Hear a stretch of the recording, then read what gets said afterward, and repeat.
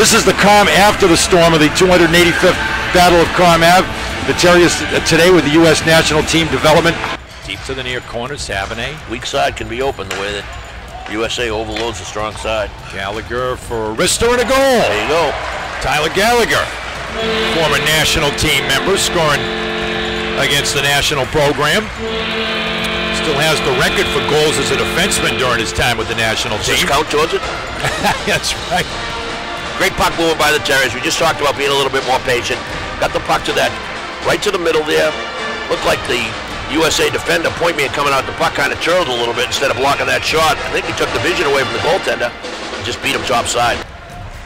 Coffin giving these kids a chance to play against older kids. Oh, snapped a wrister and a goal, and Team USA will tie it up. Somebody lost the stick. Nazer now without a stick. He wants to jump back in. He does, and he picks the puck up in the offensive zone. Nazer in front, and a goal. Wow, short-handed. Short-handed. Protects the puck, runs it to Brown. Brown widens out far corner, far point now, handled by McCarthy for Fensori at the near point. Fensori's driving slow down, and a goal. Master Simone got it back and popped it by Muslik to tie it. Watch the replay here. Watch Fensori at the point. Right there where they want it to go. It was almost a shot that deflected off Fensori's stick, went off the USA defenseman right back on Fensori's stick.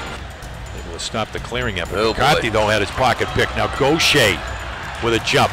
Gaucher in and scores a second short-handed goal. So the Terriers are, I guess you could say they're even on the night. They've given up 2 short-handed goals. They got 2 power play goals. Who showed some physical presence. Loose puck, drive by Gaucher, hammered, saved by Abel. Tumble back down, Fensori. Oh, he had it picked off. Walking in front, and a goal. Fensori, oh. Bad turnover. Tough one there. Hudson cashed in. McCarthy for Brown. Brown with a shot and a goal. Great placement there. Matt Brown snapped the wrister. Beats Muslik far side. And we got a 1-goal game with 2:04 left. Brown picked his head up, saw that far side top shelf, and hit it bingo. One of those things that would have broken the plates if they had it in a shooting contest. That's right. Well placed. So the Terriers within one. Look, he's got his head up looking for the pass. Realized he had a shooting lane. Under 10. Fensori trying to protect that puck.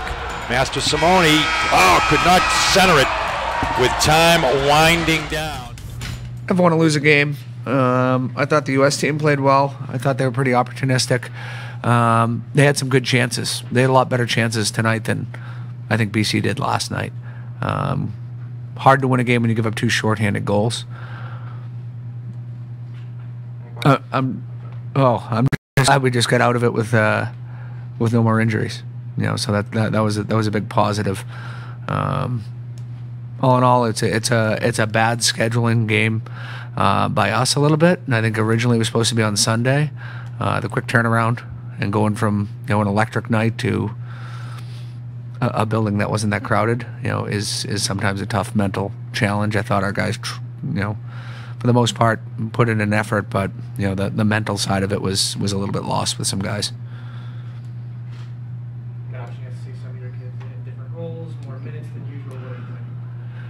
Yeah, I thought there was some good. I thought some guys had some decent nights. It was nice to get guys out there that haven't played quite a bit. I think guys, some guys were sacrificing themselves in some big block shots with Cope and Tristan Amonte and some spots, and seeing some guys penalty kill, seeing some guys get on the power play. So it was good to see some guys in a different light.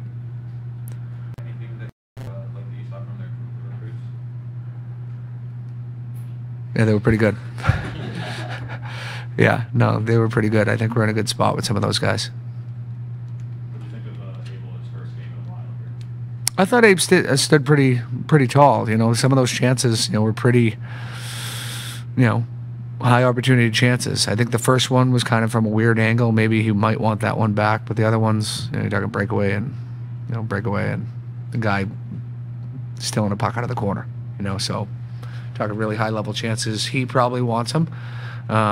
But you're talking really, difficult ones where it's just one-on-one with the guy, the shooter, and the goalie. So 2-on-1 was the first shorty. The guy picked the stick up off the bench. It was kind of a wild play, was a really impressive play, actually, to make a play with that. I don't even know if it was the right hand, but he made a really nice play on that. Entering break now, what's the focus for the guys with all this time off as they regroup? Well, if you were in our video meeting this morning, you might have thrown on a couple masks. There's a lot of sickness going around the room. There was guys that didn't play because they were sick and hurt, and those guys that played that were pretty sick. We didn't. If you looked at the lineup, you looked at our fourth line. We had Copeland and Driscoll playing on that line. We didn't have enough forwards to play, so we're pretty. I said it last night. I didn't really kind of allude to who or what, but we're pretty beat up group. So the break's coming at a perfect time. It would have been nice if we didn't have a game today, but obviously scheduling a long time ago and originally supposed to be on Sunday, that one-day break might have been a better. But when it got moved to Saturday, it was a tough turnaround and a tough situation for the group. One more if you have it. Just with the break into the first half, what are your thoughts on the first half as a whole? I like our hockey team. I think we're much improved. I think we're starting to get some guys back. I think to start the year, beating UConn down there and then coming back here, and I think everyone's pretty excited about that situation. And then we get to the next weekend and get guy down, another guy down, another guy down, and you get to a point where you have 8 or 9 guys out, and then you start to trickle guys back, and so the team as a whole got to our depth was challenged. A lot of guys got to play a lot of minutes. Some guys stepped up. Some guys, proved that they could play more. Some guys proved that they, could be in a role. So that was good to see. I think our improvement from team defense, the pace of our play, our special teams, the last little bit has been, pretty good. We had a good weekend versus UNH. We've had a really good semester penalty killing, minus a couple games. A couple of those games Stevens was not in there for, and he's obviously a very good penalty killer. He's very good off face-off. So I think we learned a lot about the group. I think we've got the ability to make a push in the second half. We've played a lot of the teams that are at the top of the league, from a point standpoint, and we've fared pretty well. Even with, even last night, you play BC with, Obi's probably our top center, or arguably one of our best forwards.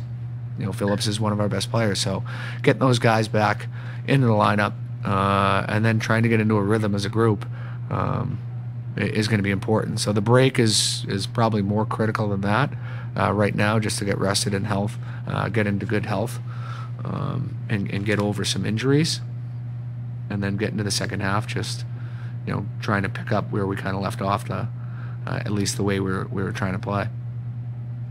Thanks, everyone. Thanks, Coach. Thanks.